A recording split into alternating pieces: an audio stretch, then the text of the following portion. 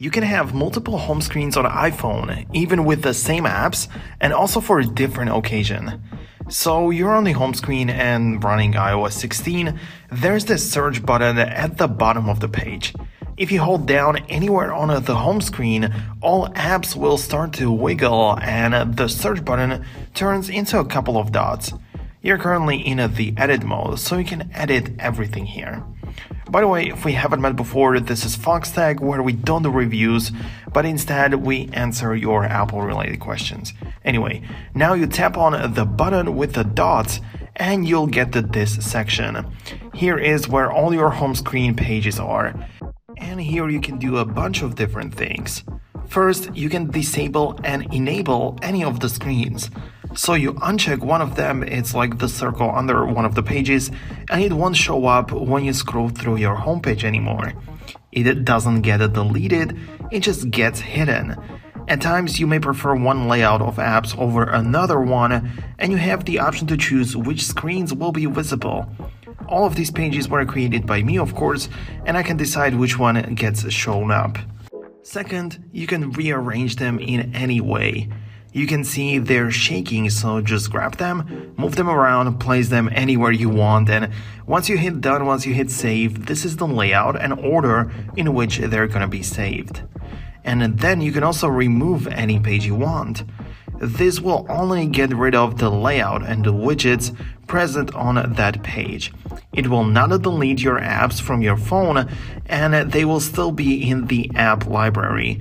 This one shows up when you scroll all the way to the right on the home screen. So nothing gets deleted, only the layout and the actual page. But how do you create a new page? Well, there's no plus button or anything similar that would allow you to create your brand new page. However, in the edit mode, so again, hold down anywhere until everything starts to jiggle. During editing, there's always a new page ready for you all the way on the right. It's empty by default and it's waiting for you to put something on it. If you just grab one app from the app library and place it there, so exit the edit mode, you're done. And then the new page stays on the home screen. And of course, there is the new one in the all pages view.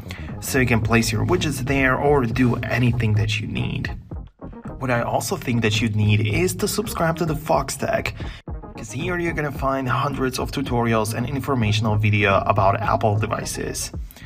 Anyways, if you'd rather have the dots on the home screen instead of a search button, you can switch to it in the settings. So you go to the home screen section right in the settings, and the option at the bottom allows you to turn off the search button. Don't worry, you can still swipe down on the home screen to activate search. It's not like turning the feature off, you just replace the search button with something more useful. And in our case, it's the dots indicator showing you how many pages you have and which one you're currently on. What's also really nice is that with iOS 16, we even have the option to have multiple lock screens ready for us to use. It doesn't only apply to the home screen, but to the one you see as the first thing when you light up your phone. So again, very similar principle here. Just hold down on it and you can swipe between them and choose the one you want to use. Then after some time, swipe it back to a different one. And creating new lock screens is also really easy, and with the options to add widgets to the lock screen, it can even serve a different purpose. It's not just a different wallpaper that separates one from the other, it's not like just a different picture. It can literally have different functionalities and features there. One more thing you need to know about is the focus mode. In iOS, you have the option to decide which lock screen, as well as the home screen, appears on your phone in different conditions. Let's say you're doing your work, and during that time, you enable your work mode or work focus mode, which means that you block some phone calls, for example, choose which apps can give you notifications and which can't, and so on. It's up to you to decide what's going to happen. But one of those things is choosing which home screen you'll see. You can, for example, put all your work-related apps to one specific page on the home screen, plus add one work-related widget there, and that page only gets shown to you when you have the work focus enabled. It can be really useful because you may not need these apps in other cases, when you're at home or during the night. So definitely utilize all the features you can. You can see exactly how to do it right on the screen. So in the focus section, you can choose and select which lock screens, and lock screen will be visible.